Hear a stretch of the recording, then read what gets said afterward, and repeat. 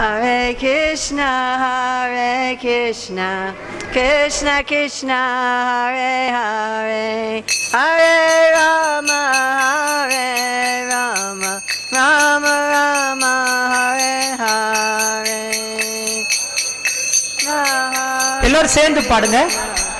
Krishna Krishna, Hare Hare, Hare Rama, Hare Hare, Hare Krishna, Krishna Krishna, Hare Hare, Hare Rama, Rama Rama, Hare Hare. Hare Krishna, Krishna Krishna, Hare Hare, Hare Rama, Rama Rama, Hare Hare. Hare Krishna,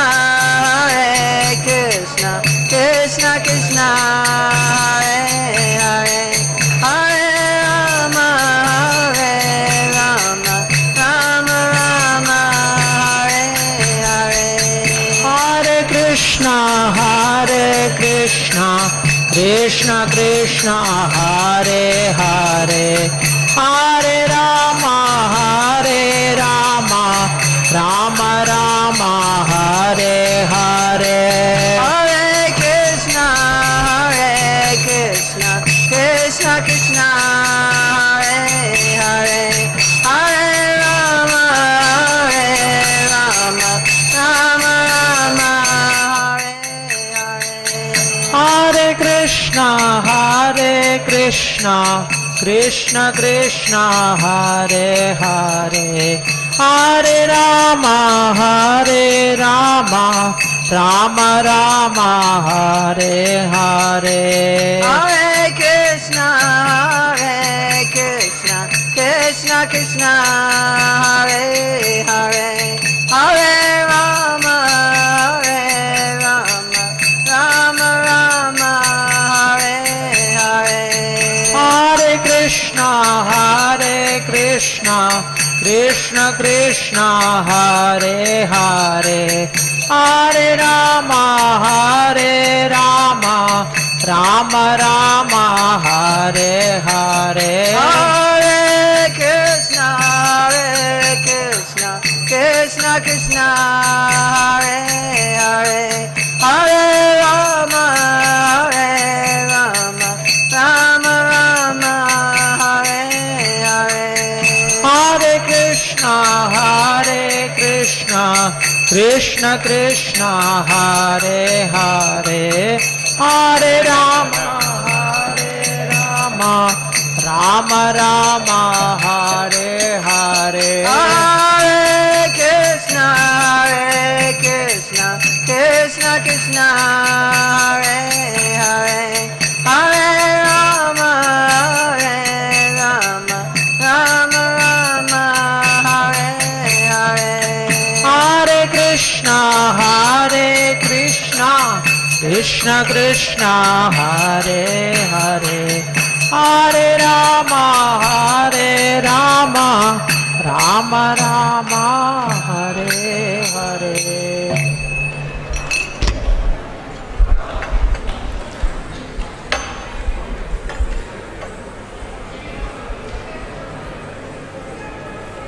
So this is December 22nd, 2019 in Chennai. And we're going to be looking at Srila Prabhupada's principles for the Gurukula and the Brahmachari Ashram. இன்று December மாதம் 22ஆம் நாள் 2019 நாம் சென்னையில் இருக்கிறோம். இன்னைக்கு குருகுல ஆசிரமத்தை பற்றி ஸ்ரீல பிரபுபாதரின் கொள்கைகளை நம்ம பார்க்க போகின்றோம். So you might ask, why are we going to talk about the Brahmachari Ashram? இன்னைக்கு நீங்க கேட்கலாம், நம்ம ஏன் பிரம்மச்சாரி ஆசிரமத்தை பத்தி இப்ப பேச போறோம் அப்படினு சொல்லிட்டு. So I am happy to see so many of the brahmacharis have come. இங்க நிறைய பிரம்மச்சாரிகள் வந்திருக்காங்க. அவங்கள பார்க்கிறதுல எனக்கு ரொம்ப மகிழ்ச்சி. But you may be wondering, what does this have to do with me? ஆனா இது எனக்கு என்ன சம்பந்தம்னு சொல்லிட்டு நீங்க ரொம்ப ஆச்சரியப்படலாம். Because these are specifically principles to be taught to the students, to children and the brahmacharis. குறிப்பா இந்த கொள்கைகள் வந்து மாணவர்களுக்கும் குழந்தைகளுக்கும் பிரம்மச்சாரிகள் அனைவருக்குமே போதிக்கப்பட வேண்டிய கோட்பாடுகள். But some of these principles, they are applicable to everybody. ஆனா இதுல இருக்கக்கூடிய சில கொள்கைகள் அனைவருக்குமே பொருத்தமானது. And especially we want to look at two of them at this time that we are focusing on selling Srila Prabhupada's books. முதல்ல வந்து நம்ம ரெண்டு கொள்கைகளை பார்க்க போறோம். அதுல முதல்ல வந்து ஸ்ரீல பிரபுபாதரின் புத்தகத்தை விநியோகம் பண்ணக்கூடிய விஷயத்தை பத்தி பேச போறோம். So we're going to first go through all of these briefly. நம்ம வந்து சுருக்கமா இத வந்து எல்லாமே நம்ம பார்க்க போறோம். And then we're going to look especially at two of them. அதுல குறிப்பா ரெண்டு விஷயத்தை பத்தி நம்ம இன்னைக்கு பேச போகின்றோம். So these principles came from lectures Srila Prabhupada gave in 1976 in Mumbai. 1976ல Srila பிரபுபாதர் மும்பையில கொடுத்த உபன்யாசத்திலிருந்து இந்த ரெண்டு விஷயத்தை பத்தி நான் எடுத்து சொல்ல போறேன். On the 12th chapter of the 7th canto of the Srimad Bhagavatam. Srimad Bhagavatam 7வது காண்டம் 12வது அத்தியாயத்தை குறித்து ஸ்ரீல பிரபுபாதர் கொடுத்த உபன்யாசம் இது. Which especially deals with the principles of the Brahmachari Ashram. குறிப்பா பிரம்மச்சாரி ஆசிரமத்துல பின்பற்றப்பட வேண்டிய கொள்கைகளை பற்றி பிரபுபாதர் பேசியிருக்கின்றார். And Srila Prabhupada was going back and forth in these classes. Srila பிரபுபாதர் இந்த உபன்யாசத்துல முன்னும் பின்னுமாக பேசுகின்றார். Between talking about how we should raise our children. நம்மளுடைய பசங்களை எப்படி வளர்க்கணும் அப்படின்றதுல தொடங்கி and how the brahmachari should live. பிரம்மச்சாரிகள் எப்படி வாழணும்ன்றத பத்தி பேசி So from going through these classes we have picked out that there are 12 principles of training. So இந்த உபன்யாசத்துல இருந்து நம்ம வந்து பயிற்சி செய்யறதுக்கு 12 விதங்கள் இருக்கு அப்படின்றத புரிஞ்சுக்கிறோம். And again, even if we are not ourselves in the Brahmachari Ashram, நம்ம பிரம்மச்சாரி ஆசிரமத்துல இல்லாவிட்டாலும் கூட we can apply these to the education of our children. நம்மளுடைய பசங்களோட படிப்பிற்காக இந்த 12 கொள்கைகளை பயிற்சி செய்யலாம். And our own training in spiritual life. நம்ம ஆன்மீக வாழ்க்கையிலயும் இத பயிற்சி செய்யலாம். So the first is that there should be love between the guru and the disciple. முதல் கொள்கை என்ன அப்படினா குருவிற்கும் அவருடைய சீடனுக்கும் இடையே இருக்கக்கூடிய அந்த அன்பு. It is not an official relationship. இது வந்து பாத்தீங்கன்னா ஏதோ மேலோட்டமான உறவு கிடையாது. Srila Prabhupada says that why should you let another person control you unless there is love? அதாவது ஸ்ரீல பிரபுபாத் சொல்றாரு அன்பு இல்லாத பட்சத்துல எப்படி ஒரு நபரால் மற்றொரு நபரை கட்டுப்படுத்த முடியும் அப்படினு சொல்லி கேக்குறார். To be a disciple means you say to the guru, now you can control me. ஒரு சிஷ்யனா இருக்குது அப்படினா நம்ம குரு கிட்ட சொல்றோம் குருவே நீங்க வந்து என்னை ஆட்கொள்ளலாம் அப்படினு சொல்லிட்டு. You must trust that the guru actually loves you. நம்ம வந்து நம்மளுடைய குரு நம்ம மீது அன்பு காட்டுகின்றார் அப்படின்ற மீது நம்பிக்கை வைக்க வேண்டும். And that you love the guru. அதே மாதிரி நம்மளும் நம்ம குருவின் மீது அன்பு வைக்க வேண்டும். Also of course that the guru is qualified. ஆனா உண்மையிலே அந்த குருவானவர் தகுதி வாய்ந்தவராக இருக்க வேண்டும். Prabhupada said two things, love and trust. பிரபுபாதர் ரெண்டு விஷயங்கள் சொல்றார். ஒன்று அன்பு, இன்னொன்று நம்பிக்கை. Trust means the person knows what they're doing. நம்பிக்கை அப்படினா நம்ம என்ன செய்றோம்ன்றத அந்த நபருக்கு தெரிந்திருக்க வேண்டும். And love means that they care about my welfare. அன்பு அப்படினா நம்முடைய நலம் விரும்பியாக அவர்கள் செயல்படுகின்றார்கள்.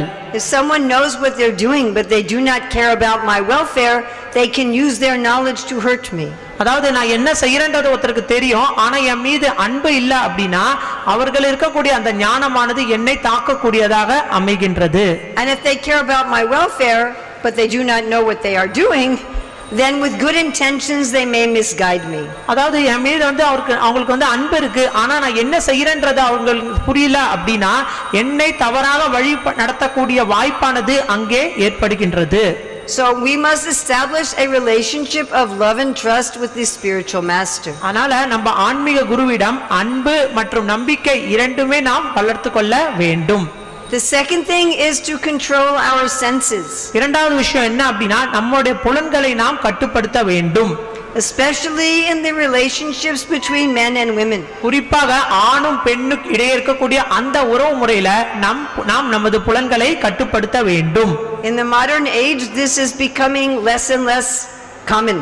ஆனா நவீன காலத்துல இது கொஞ்சம் கொஞ்சமாக வந்து எல்லாம் பரவலாக போயிடுது. People are having very loose relationships. மக்கள் எல்லாமே பாத்தீங்க அப்படின்னா அந்த அளவுக்கு ஒரு தீவிரமான உறவு முறையில இல்ல. They are waiting until they are 35 to get married. அவங்க வந்து 35 வயசு வரைக்கும் கல்யாணம் ஆகாம 35 வயசுக்கு மேல திருமணம் பண்ணிக்கிறாங்க. And while they are waiting, they are not behaving properly. கல்யாணத்துக்கு அப்புறம் கூட பாத்தீங்கன்னா அவங்க சரியான முறையில நடந்து கொள்வதும் இல்லை. And the society is becoming spoiled. ஆனா அதனால இந்த கலாச்சாரமானது அழிந்து கொண்டே வருகின்றது. Yesterday I met one gentleman. He said he was married when he was 21. நேத்து நான் ஒரு நபரை சந்திச்சேன். அவர் சொன்னாரு நான் வந்து 21 வயசுல திருமணம் செஞ்சிட்டேன் அப்படினு சொல்லிட்டு. And people told him this is child marriage. அப்ப வந்து மக்கள் சொன்னாங்களா என்ன குழந்தை வயசுலயே போய் கல்யாணம் பண்ணிக்கிட்டீங்க அப்படினு சொல்லி கேட்டாங்களா. So the principle of proper training is that one does not associate with the opposite sex until one gets married. அதாவது இதனுடைய அடிப்படை என்ன அப்படினா திருமணம் ஆகற வரைக்கும் ஒருத்தர் மற்றொரு பாலினத்தோட உறவுமுறை வைத்து கொள்ளாமல் இருப்பதுதான் இதனுடைய அடிப்படை கொள்கை. But this cannot be done just by some moral or social rule. ஆனா இது வந்து ஏதோ ஒரு கொள்கைனாலோ இல்ல கலாச்சாரத்தினாலோ மட்டுமே நடக்கக்கூடிய ஒரு விஷயம் கிடையாது. One must actually be experiencing spiritual happiness. ஒருத்தர் உண்மையிலேயே ஆன்மீக மகிழ்ச்சியானதை தனக்குள் உணர்ந்திருக்க வேண்டும். So our children and our brahmachari students, they must be trained to enjoy spiritual happiness. நம்மளுடைய பிள்ளைகள் மற்றும் பிரம்மச்சாரிகள் தங்களுக்குள்ள ஆன்மீக மகிழ்ச்சியை உணர்ந்து கொண்டவராக மாற வேண்டும். And in our own life, if we are having trouble with our sense control, நம்மளோட வாழ்க்கையிலேயே நம்ம புலன்களை கட்டுப்படுத்துறது நமக்கு ஒரு பெரிய சிரமமாக இருக்கும் பட்சத்தில் we should think, how much am I getting pleasure from using my senses in the service of Krishna? அப்போ கிருஷ்ணரோட சேவையில நம்மளுடைய புலன்களை ஈடுபடுத்துவது மூலமாக நமக்கு எவ்வளவு மகிழ்ச்சி கிடைக்கின்றது என்பதை நாம் எண்ணி பார்க்க வேண்டும். The third principle that Srila Prabhupada gives, மூன்றாவது கொள்கை ஸ்ரீல பிரபுபாதர் என்ன சொல்றார் அப்படினா, is that every day we should worship the Lord and worship the Guru. நாம் தினந்தோறும் பகவானையும் நம்மளுடைய ஆன்மீக குருவையும் வழிபட வேண்டும். Not as an official ritual, ஏதோ ஒரு மத சார்ந்த ஒரு சடங்கா மட்டும் இல்லாம, but to develop a real connection. உண்மையான ஒரு தொடர்பை நாம் ஏற்படுத்திக் கொள்ள வேண்டும்.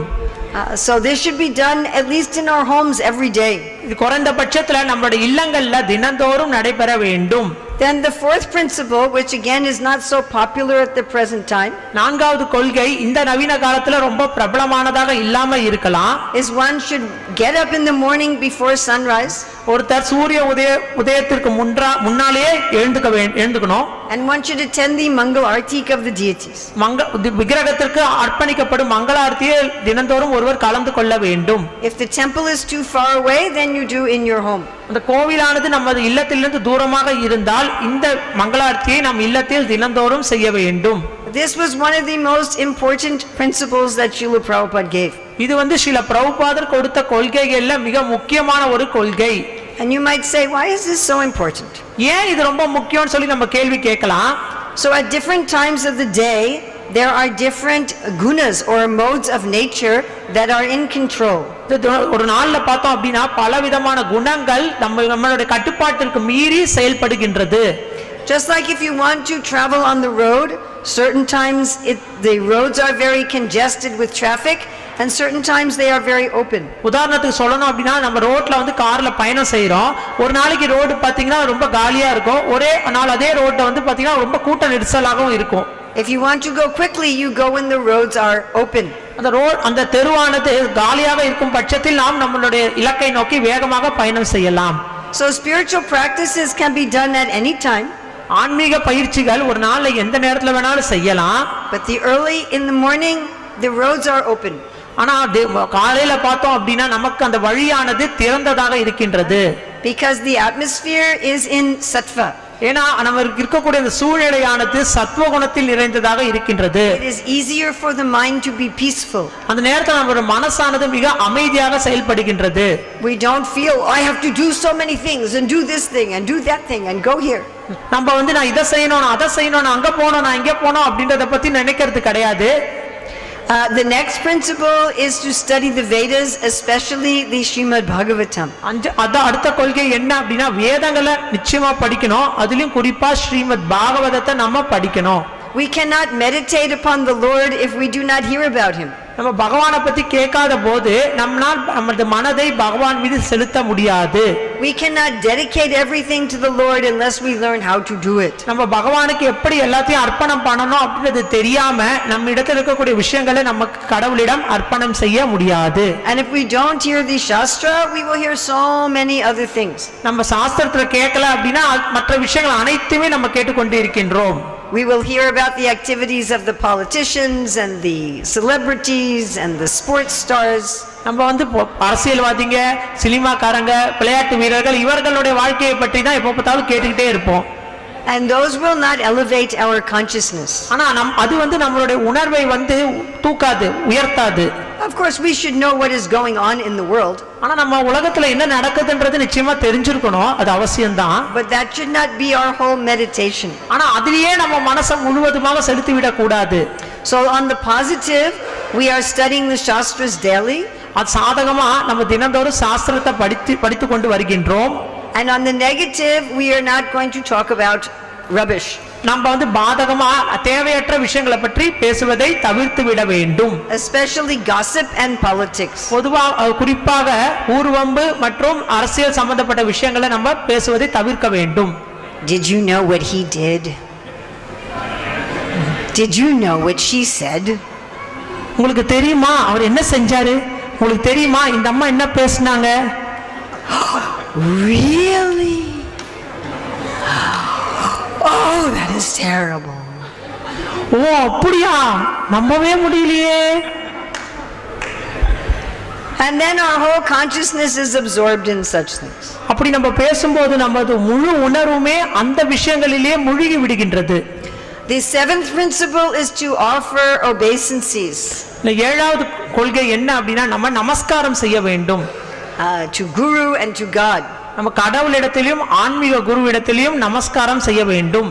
When we first see Guru, we offer obeisances. நம்ம ஆன்மீக குருவை பார்த்த உடனேவே நம்ம அங்க நமஸ்காரம் செய்யணும். And when we go out again, we offer obeisances. நம்ம அதுக்கு அப்புறம் கோவிலை விட்டு போகும்போதும் நம்ம நமஸ்காரம் செய்ய வேண்டும். This way we remember that I am the servant. இந்த விதத்துல நான் பகவானுடைய சேவகன் அப்படின்ற எண்ணமானது நம்மிடையே வளர்கின்றது. I am dependent. நாம் கடவுளை சார்ந்து இருக்கின்றோம். I am subordinate. நாம் கடவுளுடன் சேர்ந்து இருக்கின்றோம். God is great. கடவுள் மிகச் சிறந்தவர். I owe him my service. பகவானுக்கு என்னுடைய சேவையை நான் செய்கின்றேன். Then next principle is we keep our life simple. நம்ம எட்டாவது கொள்கை நம்மளுடைய வாழ்க்கையை மிக எளிமையாக வைத்துக் கொள்ள வேண்டும். We make sure that we do not get too many things. நம்ம வந்து நம்ம வாழ்க்கையில் நிறைய விஷயங்களை சேகரிக்கணும்ன்றதுல வந்து ஈடுபாடு கொள்ளக்கூடாது. We do not need 100 pairs of shoes. நமக்கு வந்து 100 ஜோடி செருப்புகள் தேவையில்லை. We do not need a new phone every year. வருஷம் நம்முடைய போனை மாத்தணும்ன்ற அவசியம் இல்லை. We can keep our lives simple. நம்ம வாழ்க்கையை மிக எளிமையாக வைத்துக் கொள்ளலாம். That doesn't mean you have to carry water on your head. அப்படின்னா நம்ம தலையில தினமும் பானை சுமந்துட்டு தான் போனோமா அப்படின்ற மாதிரி கிடையாது. But we don't want to make our lives so complicated. ஆனா நம்மளோட வாழ்க்கையை நம்மளே சிரமமாக்கி கொள்ள கூடாது. That instead of our things serving us, we are serving our things. நம்ம அந்த பொருட்களை வைத்து நமக்கு சேவை வாங்காம நம்ம அந்த பொருளுக்கு சேவை செய்து கொண்டிருக்கின்றோம். The next principle is that we should beg and we should give to Guru. அதுக்கு அப்புறம் கொள்கை என்ன அப்படின்னா நம்ம எல்லா இடத்திலும் சென்று பிச்சை எடுத்து அந்த பணத்தை நம் குருவிடம் அர்ப்பணம் செய்ய வேண்டும். So why should we do this? ஏன் இந்த மாதிரி ஒரு செயலை நம்ம செய்யணும்? Well, the first reason is to engage other people in the service of the Lord. முதல் விஷயம் என்னன்னா நம்ம சுற்றி இருக்கக்கூடிய அனைத்து மக்களையுமே நம்ம கடவுளுடைய சேவையில இதன் மூலமாக ஈடுபடுத்துகின்றோம். Even if you are very rich, நம்ம பணக்காரர்களா இருந்தாலும் கூட and you could afford to build a temple like this from your own bank account only, உங்களுடைய வங்கியில இருக்கக்கூடிய பணத்தை வச்சிட்டு இந்த மாதிரி ஒரு கோவிலை உங்களாலே கட்ட முடிஞ்சாலும் கூட when you ask other people to contribute, you benefit them.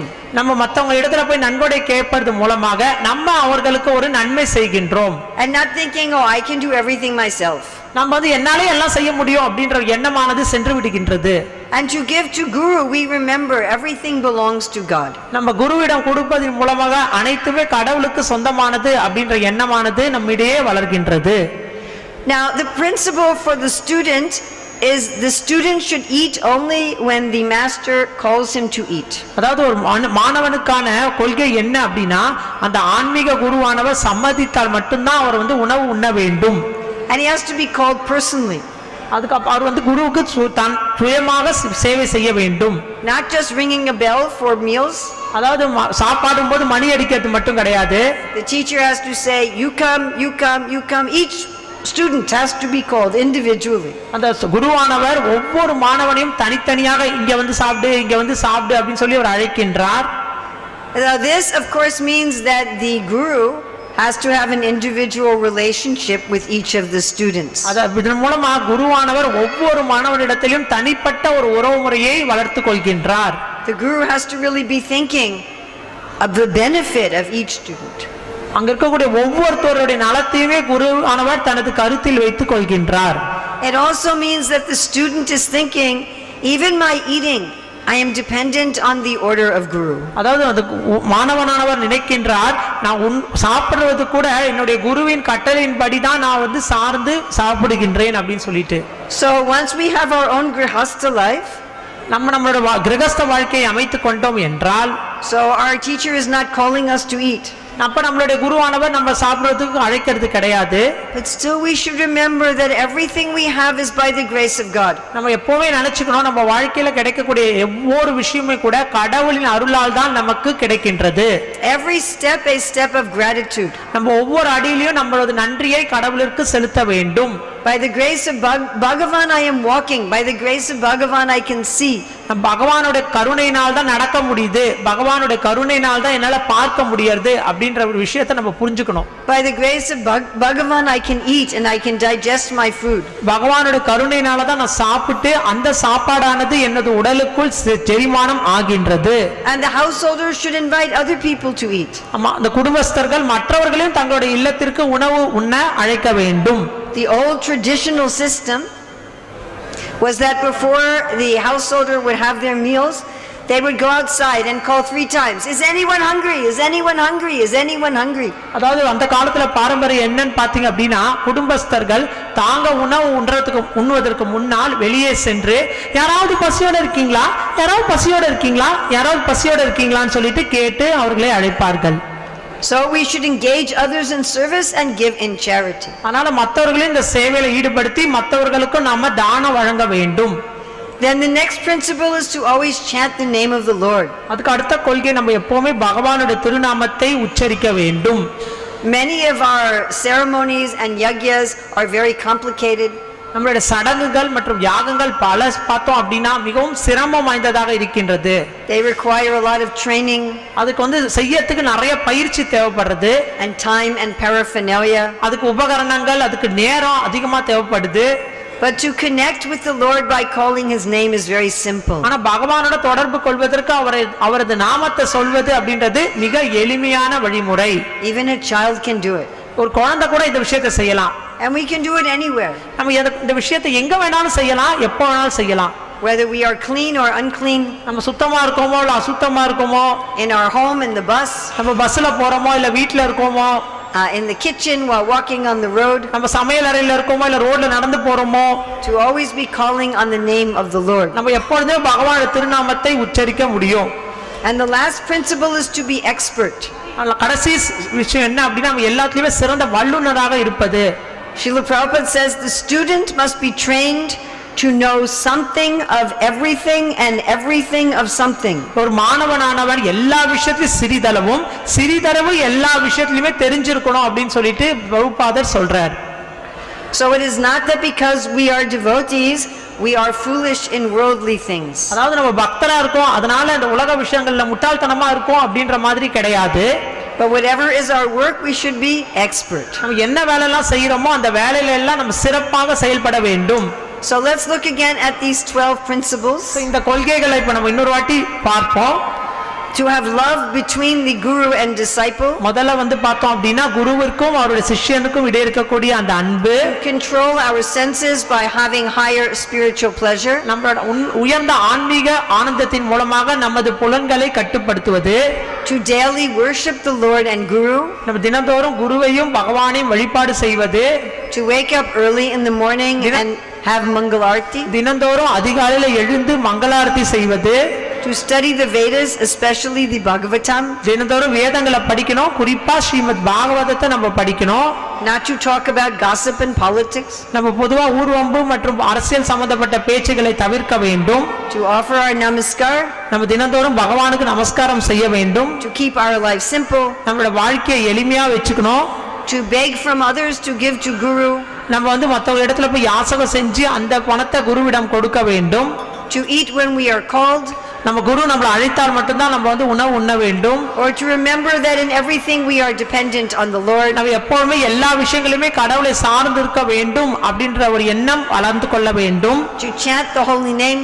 நம்ம பகவானுடைய திருநாமத்தை உச்சரிக்க வேண்டும். And to become expert in our life. நம்மளோட வாழ்க்கையில நம்ம சிறப்பானவராக மாற வேண்டும். So I want to spend so many of your words end with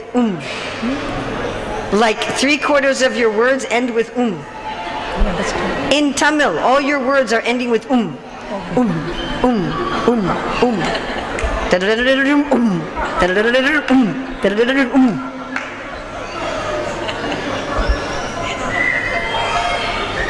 In Italian, they're always ending with ah. And you are So we are going to look now at two of the principles. இதுல வந்து ரெண்டு கொள்கைகளை இப்போ நம்ம பார்க்க போறோம். Oh, that didn't end with Studying the Shastra, especially the Bhagavatam. சாஸ்திரங்களை படிப்பது, குறிப்பாக Srimad Bhagavatam. And begging from others to give to Guru. மத்தவங்க இடத்துல போய் யாசகம் செய்து அந்த செல்வத்தை குருவிடம் கொடுப்பது. So how are we going to get people in the world to take up spiritual culture? நமது ஆன்மீக கலாச்சாரத்துல உலக மக்களிடையே எப்படி நாம் கொண்டு செல்வது? There are so many people living here in Chennai. சென்னையில பார்த்தோம் அப்படினா நிறைய மக்கள் வசிக்கிறாங்க. What percentage is going to a temple? ஆனா அப்படி இருக்கும்போது கோவிலுக்கு அவர்கள் போக வேண்டிய காரணம் என்ன? So many of the young people, they are forgetting their spiritual roots. நிறைய இளைஞர்கள் பாத்தீங்க அப்படினா அவங்க வாழ்க்கையில கடைபிடிக்க வேண்டிய ஆன்மீக கொள்கைகளை மறந்து இருக்கின்றார்கள். They are thinking that religion simply means fighting. அதாவது அவங்க நினைக்கிறாங்க மதம் அப்படினாலே ஏதோ ஒரு முட்டாள்தனமான விஷயம் அப்படி நினைக்கிறாங்க. They're thinking, oh, if I become religious, then simply I will start rioting in the streets. அப்ப வந்து நம்ம ஆன்மீக வாழ்க்கையை ஏத்துண்டோம் அப்படினா நான் தெருவுல தான் இருக்கணும் அப்படினு சொல்லிட்டு அவங்க நினைக்கிறாங்க. So they are not interested. அதனால அவர்கள் அதில் ஆர்வம் கொள்வதில்லை. And even if they keep up some of the old traditions, அவங்க முன்னாடி இருந்த கலாச்சாரத்தை சிறிதளவு மேற்கொண்டாலும் கூட they may not understand them. ஆனா அது என்னன்றது அவங்களுக்கு புரிவது இல்லை. Just doing some empty ritual. அது ஏதோ ஒரு சாதாரண ஒரு மத சடங்கா தான் அவர்கள் செய்கின்றார்கள். And their lives remain materialistic. அவரோட வாழ்க்கையும் பார்த்தோம் அப்படினா பௌதிகமானதாக தான் இருக்கின்றது. They are simply living like materialists anywhere. அங்க எல்லா இடத்துலயுமே பாத்தீங்க அப்படினா ஒரு பௌதிகவாதியை போல தான் செயல்படுறாங்க. But they do a little worship here and there. ஆனா இங்கேயும் அங்கேயுமா சிறிதளவு அவங்க வழிபாடும் செய்றாங்க. But actually the Indian scriptures have the most comprehensive knowledge of any culture in the world. உலகத்திற்குரிய எல்லா கலாச்சாரத்திலுமே பற்றிய ஞானமானது நமது இந்திய கலாச்சாரத்துல தான் அடங்கி இருக்கின்றது. All the great religions, they have many things in common. அதாவது உலகத்துல இருக்கக்கூடிய எல்லா மதங்களிலுமே பாத்தீங்க அப்படினா ஒரு பொதுவான விஷயமானது எல்லா இடத்திலும் பரவலாக இருக்கின்றது. There is one supreme God who created everything. அனைத்தையும் படைத்த ஒரு முழுமுதற் கடவுளானவர் இருக்கின்றார். We should worship him and surrender to him. நாம் அவரை வழிபட்டு அவரிடம் சரணடைய வேண்டும். But most of the religious scriptures of the world have very little knowledge of God. ஆனா உலகத்திற்குரிய அனைத்து சாஸ்திரங்களிலுமே பார்த்தோம் அப்படினா கடவுளை பற்றிய ஞானமானது சிறிதளவு தான் இருக்கின்றது. What does he look like? கடவுளானவர் எப்படி இருக்கின்றார்? What does he do? கடவுளானவர் என்ன செய்கின்றார்? How do we have a relationship with him? அந்த கடவுளோட நாம் எப்படி உறவு வளர்த்துக் கொள்வது? What is the nature of his own kingdom beyond this universe? இந்த உலகத்தை தாண்டி இருக்கக்கூடிய அவரது உலகத்தினுடைய இயற்கை என்ன? Most religions cannot explain why we are suffering. பல மதங்கள் வந்து நாம் ஏன் துன்பப்படுகின்றோம்ன்றத பற்றி விளக்குவது இல்லை. Why is there evil in the world? உலகத்துல ஏன் தீமைகள் இருக்கின்றது? Why are there so many problems? உலகத்துல ஏன் இவ்வளவு பிரச்சனை இருக்கு? They cannot explain this. இதெல்லாம் அவங்களால விளக்க முடியல. Most religions cannot explain how the world is working. பல மதங்கள் பார்த்தோம் அப்படின்னா இந்த உலகமானது எப்படி இயங்குகின்றது என்பதை பற்றி அவர்களால் விளக்கம் கூற முடியவில்லை. But this information is available in great detail in the Srimad Bhagavatam. இந்த விளக்கமானது நல்ல விவரமாக ஸ்ரீமத் பாகவதத்தில் கொடுக்கப்பட்டு உள்ளது. And scriptures such as the Bhagavad Gita. மற்றும் பகவத்கீதை போன்ற சாஸ்திரங்களில் இது தெளிவாக விளக்கப்பட்டு இருக்கின்றது. The wisdom that's available in these books are not available any place else. இந்த புத்தகங்கள்ல கிடைக்கக்கூடிய இந்த ஞானமானது மற்ற இடங்களில் எங்குமே கிடைப்பது இல்லை.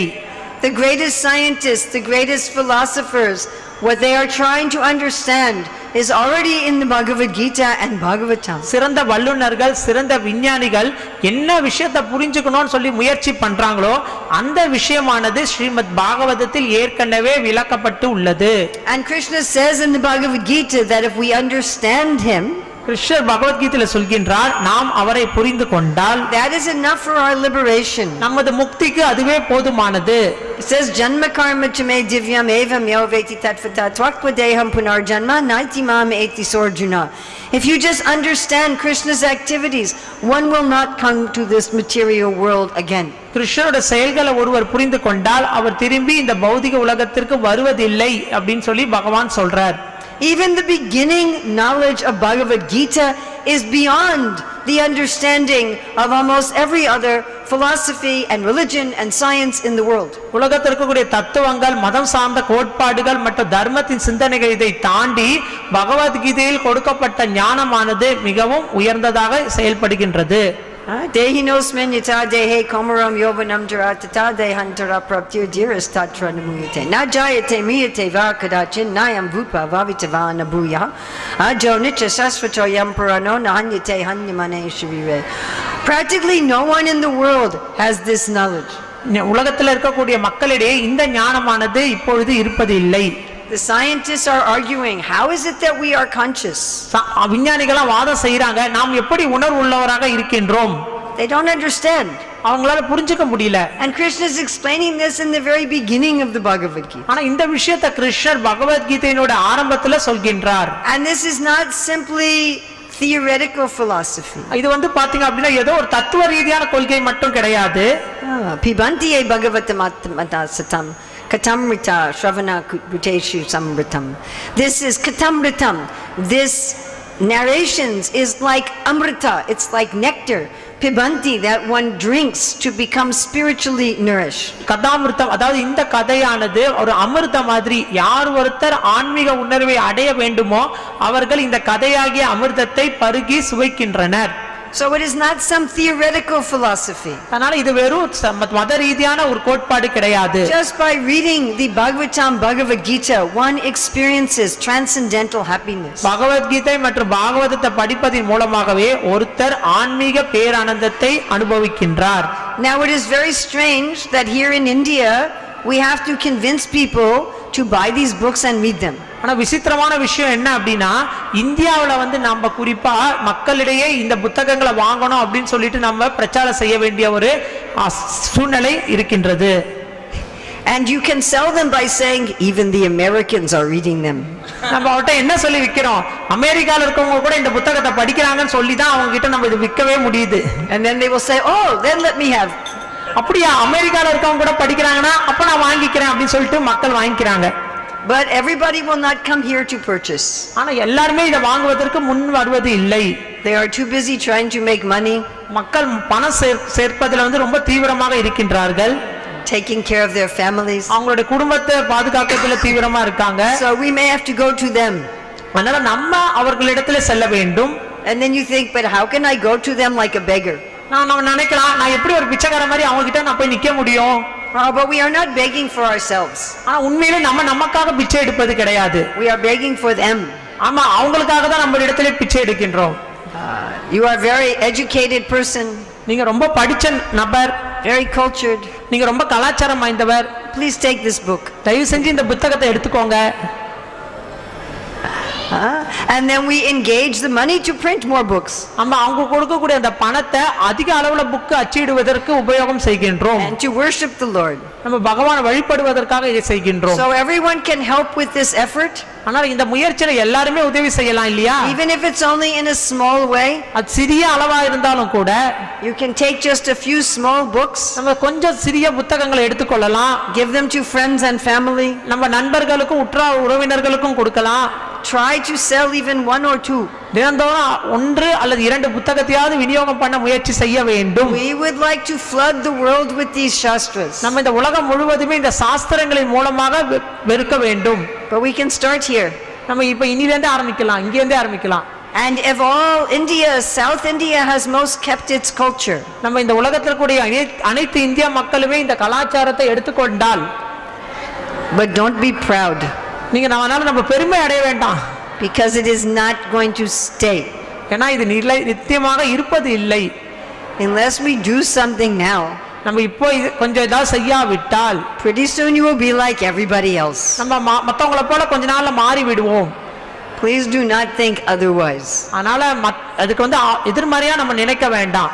So if we can bring back the culture here. நம்ம இந்த கலாச்சாரத்தை இங்க கொண்டு வந்தோம் திரும்பி அப்படினா, right now you are only like 1 centimeter away. நம்ம இப்போ பாத்தீங்கன்னா 1 சென்டிமீட்டர் அளவுல தான் நம்ம செயல்பாடு செய்கின்றோம். But going in the wrong direction.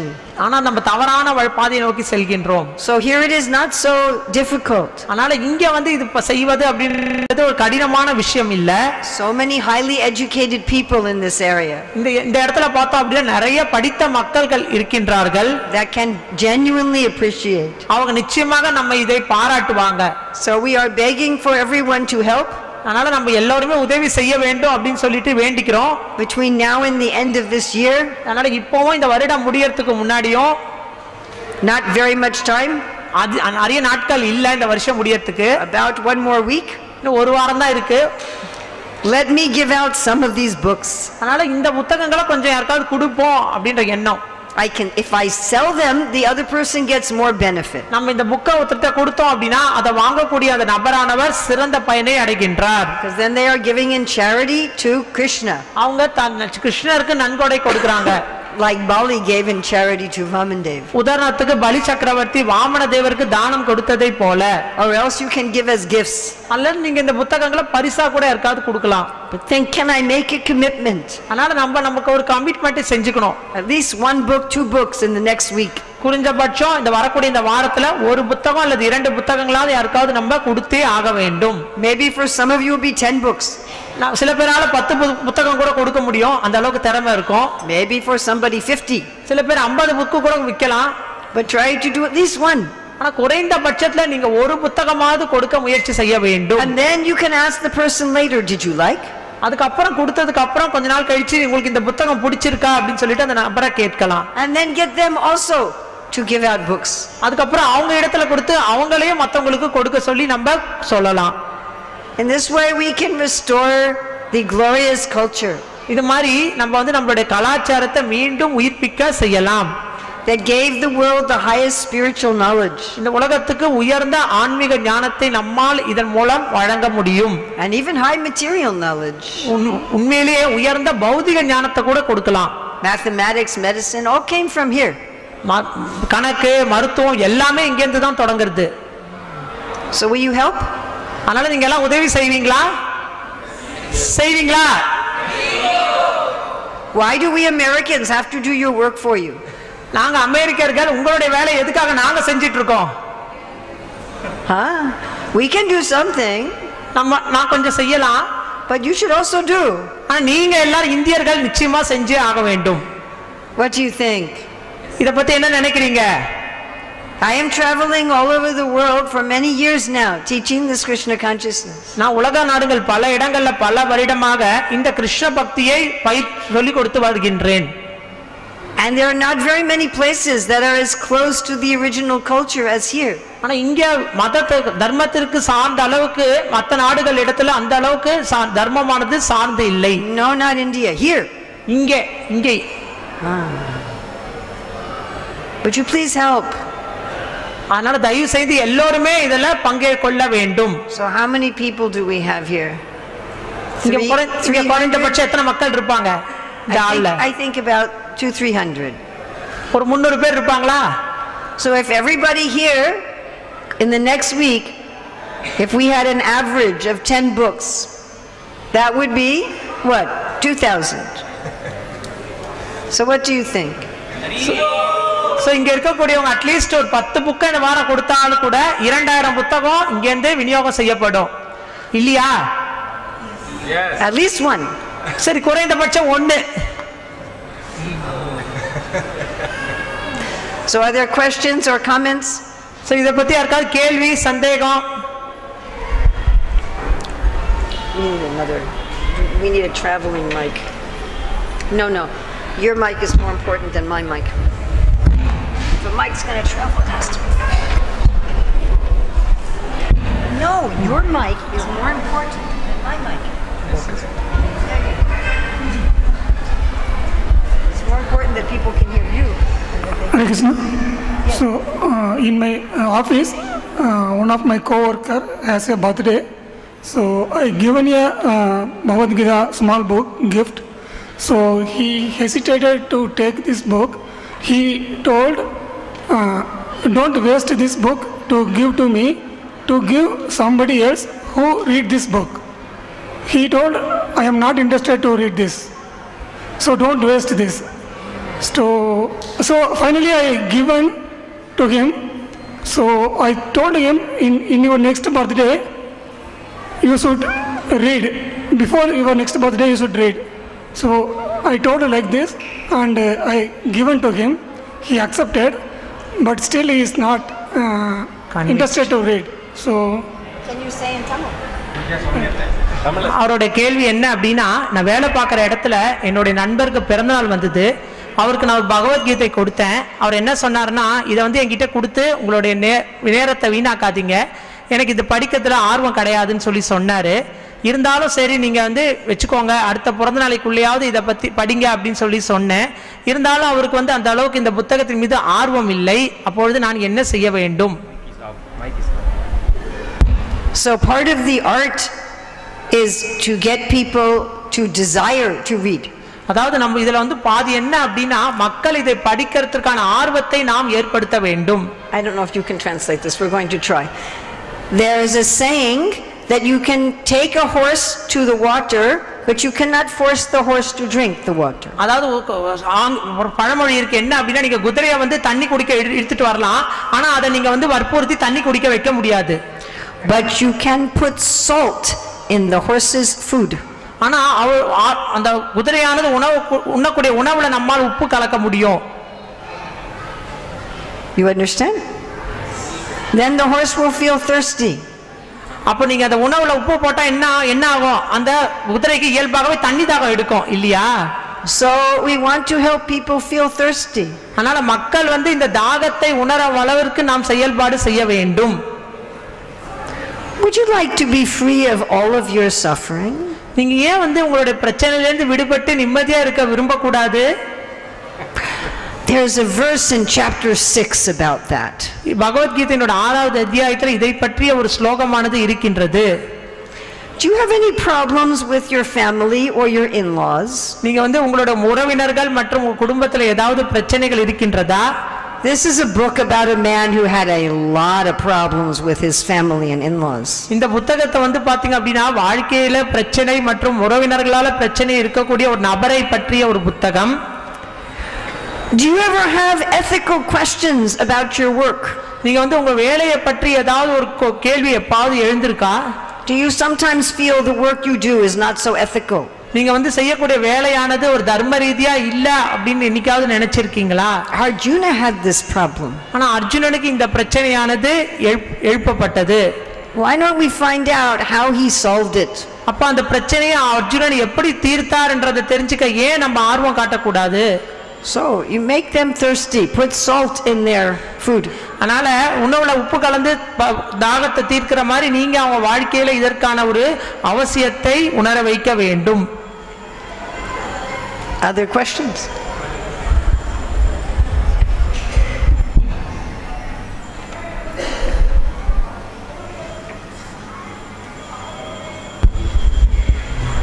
Hare Krishna. So I do agree with my brother what he said. Many people are not having interest to read this Bhagavad Gita as it is, but I have come across many people from different walks of life. They say we have a different Bhagavad Gita written by various authors and politicians and spiritual leaders, but most of them are not showing any interest or willingness to read this Bhagavad Gita as it is written by Prabhupada. So how are we going to create interest in their mind to come back to the original Bhagavad Gita instead of different publications written by non-spiritual people, those who are not into Krishna consciousness?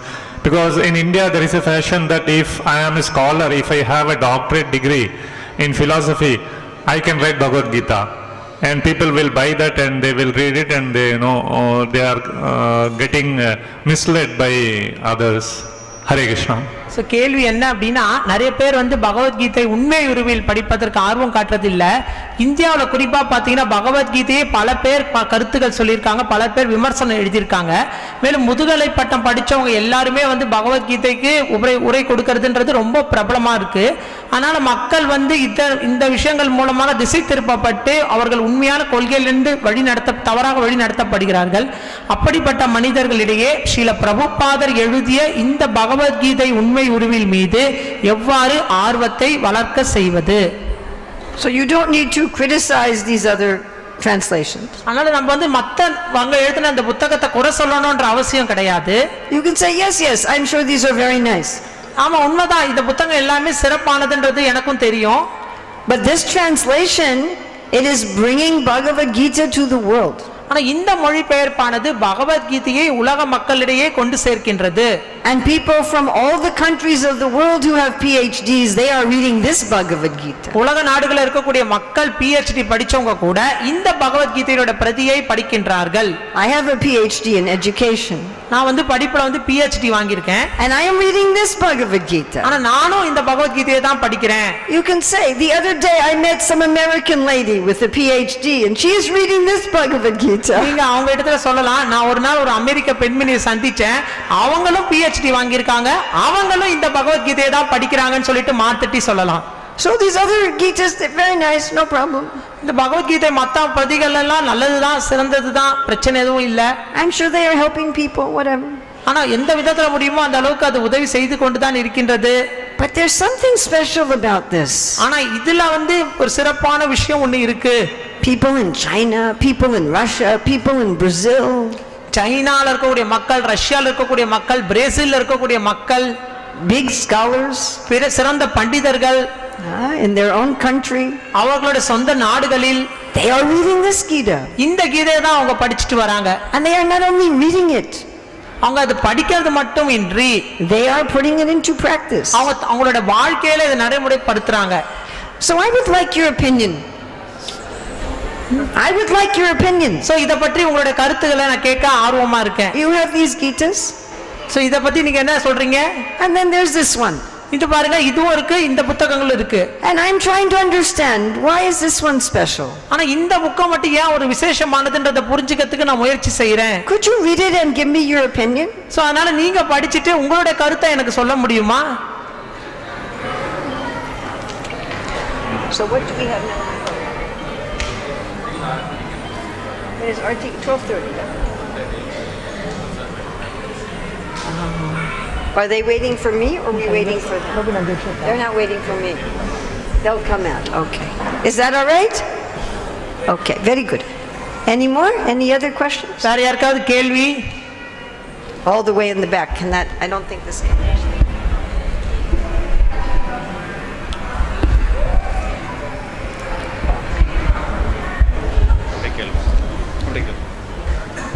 Why can't you give these books or lending? Lending? Yeah, lending. Because economically, Indian people are very poor. They are not like US people. So கேள்வி என்ன அப்படின்னா, ஏன் இந்த புத்தகங்களை நீங்க வாடகைக்கு கொடுக்க கூடாது? அதாவது வெளிநாடுகளில் இருக்கக்கூடிய அளவுக்கு மக்களிடையே இங்க பணமானது அந்த அளவுக்கு இல்லாத பட்சத்துல ஏன் நீங்க இந்த புத்தகங்களை வாடகை மாதிரி கொடுக்க கூடாதுன்னு கேட்கிறாரு. This is very good. Srila Prabhupada wanted these books in all of the libraries. So உண்மைதான், ஸ்ரீல பிரபுபாதர் இந்த புத்தகங்கள் அனைத்துமே அனைத்து நூலகங்களிலே இருக்கணும்னு சொல்லி விருப்பப்பட்டார். So that we can also do. நம்மளும் அதையும் நம்ம செய்யலாம். And honestly, the books are available for free on the internet. ஆனா உண்மையிலே பார்த்தா அப்படியே இணையதளத்துல இந்த புத்தகங்கள் எல்லாமே இலவசமாவே இருக்கு. So you don't even have to go to the library. அதனால நீங்க நூலகத்துக்கு போகணும்ன்ற அவசியம் கூட கிடையாது. Just take out your phone. நீங்க உங்களோட போன் எடுத்தாலே போதும். So that is also there. So அதுவும் இருக்கின்றது. One more. Okay, very good. Wait for the microphone. I already told you economically Indians are very poor. Now that net connection is going to 250 rupees. At least now I am going to get 150 rupees book. That is enough for me. Why I am going to for phone? அதாவது இன்னைக்கு இணையதள நெட்லாம் பார்த்தீங்கன்னா 250 ரூபாய் போயிடுச்சு. ஆனால் பகவத்கீதை வழி பரிசு பார்த்து 150 ரூபாய் தான். இதுவே பரவாயில்ல போல இருக்கு. 250 ரூபாய்க்குன்ற நிலைமையில தான் நம்ம இருக்கோம். We have inexpensive small books also. Don't worry. So நம்ம இடையே குறைந்த அளவில் விலையில் இருக்கக்கூடிய புத்தகங்களும் இருக்கு. அதனால கவலைப்பட வேண்டாம். But I don't think you Indians are poor. உண்மையிலே நம்ம இந்தியர்கள் எதிலுமே தாழ்ந்தவங்க கிடையாது. And I respectfully disagree. அதனால இந்தியர்கள் ரொம்ப வறட்சியில் இருக்காங்க நீங்க சொன்னதை நான் கருத்து ஏற்றுக்கொள்வது இல்லை. Wealth is not only cash. அதாவது நம்ம செல்வம் அப்படின்றது பணத்துல மட்டும் கிடையாது. There are 6 ways to be rich. அதாவது நம்ம செல்வாக்கு அடையறதுக்கு 6 வழிகள் இருக்கு. One way is virya, in strength and in health. ஒன்னு பாத்தீங்கன்னா நம்மளுடைய பலம் மற்றும் தேக ஆரோக்கியத்துல செல்வாக்கோட இருக்கிறது. Another way is Sri, in beauty. ரெண்டாவது அழகுல நம்ம ஆரோக்கியமா இருக்கிறது, செல்வாக்கோட இருக்கிறது. Another way is in gyan or knowledge. மூன்றாவது விதம் ஞானத்துல நம்ம செல்வாக்குடையவர்களா இருப்பது. Another way is in yasha or fame. இன்னொன்னு புகழ்ல நம்ம சிறந்தவர்களா செல்வாக்குடையவர்களாக இருப்பது. Another way is in aishvarya or leadership. இன்னொன்னு பாத்தீங்கன்னா ஐஸ்வர்யம் அல்லது தலைமை தாங்கிறதுல செல்வாக்கோட இருக்கிறது. And another way is in vairagya or renunciation. ஆறாவது விதம் பாத்தீங்கன்னா துறவரத்துல நம்ம செல்வாக்கோட இருப்பது. So much of the beauty of the world has come from India. அதாவது உலகத்துல இருக்கக்கூடிய அழகுல பாதி விஷயங்கள் இந்தியாவில இருந்து தான் வெளிப்பட்டது. All over the world people are turning to India to become healthy. உலகத்துல இருக்கக்கூடிய அனைத்து நாடுகள் மக்கள் பாத்தீங்க அப்படின்னா இந்தியாவை நோக்கி தான் திரும்புறாங்க. இந்தியா தான் செல்வாக்குடைய நாடாக அவர்கள் கண்களில் படுகின்றது. People are taking yoga, ayurveda. மக்கள் இந்தியாவில இருந்து தான் யோகம் ஆயுர்வேதம் எல்லாம் எடுத்துக்கிறாங்க. People are looking to India for knowledge and renunciation. இந்தியாவை நோக்கி தான் மக்கள் ஞானம் மற்றும் துறவரத்தை வளர்த்துக்கிறத பற்றி யோசிக்கிறாங்க. So I don't think you are poor. அதனால இந்தியா எப்பொழுதுமே ஏழ்மையான நாடு கிடையாது. You have to look what are your riches. அதனால நம்மளுடைய வளம் என்னன்றத முதல்ல நம்ம தெரிஞ்சுக்கணும். Otherwise why am I coming here? இல்லனா ஏன் அமெரிக்க பெண்மணியாக நான் உங்க நாடை தேடி வரணும்?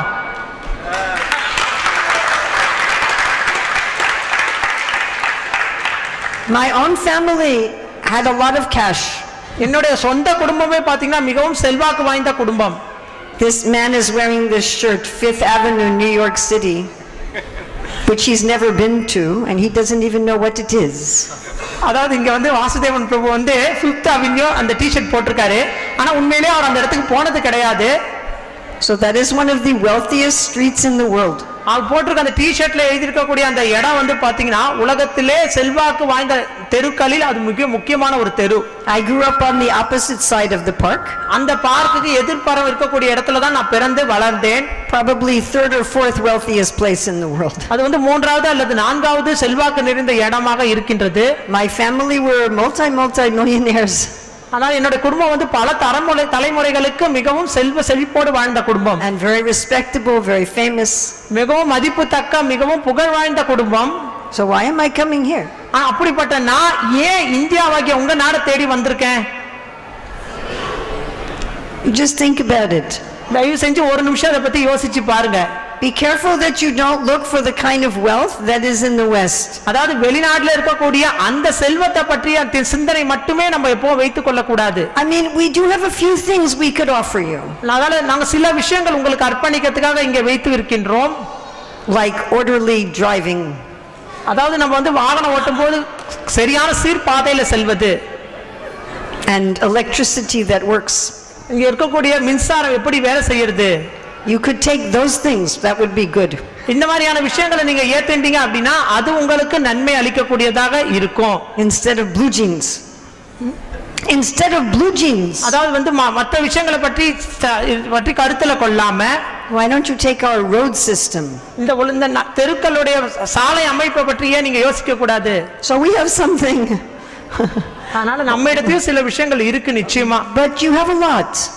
இங்க வந்து நிறைய விஷயங்கள் நம்ம இடத்தே இருக்கு. Please appreciate what you have. அதனால நம்ம இடத்துல இருக்கக்கூடிய அந்த விஷயங்களை நம்ம பாராட்ட முதல்ல கத்துக்கணும். So please take some books. அதனால தயவு செய்து எல்லோரும் புத்தகங்களை எடுத்துக் கொள்ளுங்கள். And give them and sell them. அதனால நீங்க மத்தவங்களுக்கு கொடுங்க, மத்தவங்களுக்கு விநியோகம் செய்யுங்க. Srila Prabhupada ki jai.